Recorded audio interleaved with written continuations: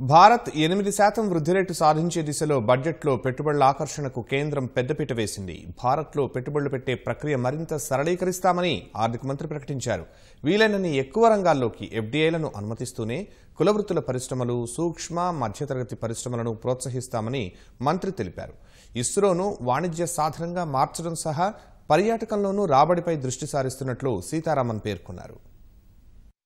భారత అంతరిక్ష పరిశోధనా సంస్థ ఇస్రో సేవలను వాణిజ్యపరంగానూ వృద్ధి చేసేందుకు new space India limited NSIL పేరుతో కొత్త ప్రభుత్వ రంగ సంస్థ ఏర్పాటు చేయనున్నట్లు కేంద్ర ఆర్థిక మంత్రి నిర్మలా సీతారామన్ ప్రకటించారు. ఇస్రో తయారు చేసే అంతరిక్ష పరికరాలు, లాంచ్ వెహికల్స్ సహా సాంకేతిక మార్పునకు ప్రపంచవ్యాప్త మార్కెటింగ్ తదితరాలను ఈ సంస్థ పర్యవేక్షించనుంది. పర్యాటకం ద్వారా విదేశీ మారకం రాబడిపై దృష్టి సారించిన కేంద్రం దేశవ్యాప్తంగా 17 పర్యాటక ప్రదేశాల్లో ప్రపంచ స్థాయి సౌకర్యాలను ఏర్పాటు చేస్తున్నట్లు సీతారామన్ తెలిపారు.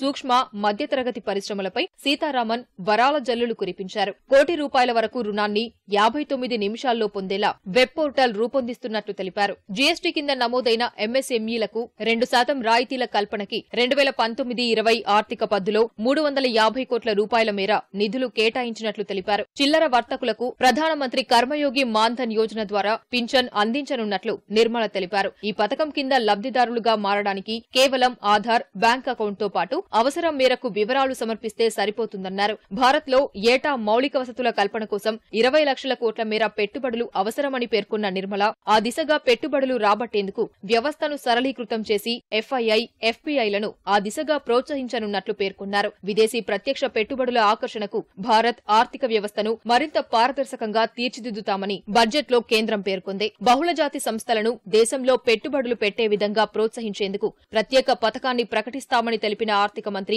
Semi conductor fabrication, solar photo వోల్టాలిక్ cells, lithium storage బ్యాటరీలు, సోలార్ ఎలక్ట్రిక్ ఛార్జింగ్ సౌకర్యాలు, కంప్యూటర్ సర్వర్లు, ల్యాప్టాప్ వంటి రంగాల్లో విదేశీ సంస్థలు దేశంలో పెట్టుబడి పెడితే రాయితీలు కల్పించే దిశలో ప్రత్యేక పథకాన్ని రూపొందిస్తామని ఆర్థిక మంత్రి తెలిపారు. వివిధ రంగాల్లోకి 100% ఎఫ్డీఐలు అనుమతించేందుకు విదేశీ ప్రత్యక్ష పెట్టుబడుల నిబంధనల్లో సవరణలు పరిశీలిస్తామని చెప్పారు.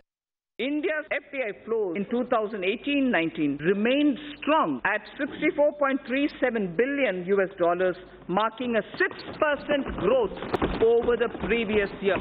I propose to further consolidate the gains in order to make India a more attractive FDI destination. The government will examine suggestions of further opening up of FDI in aviation, in media, animation, AVGC, and insurance sectors in consultation with all stakeholders. 100% foreign direct investment will be permitted for insurance intermediaries.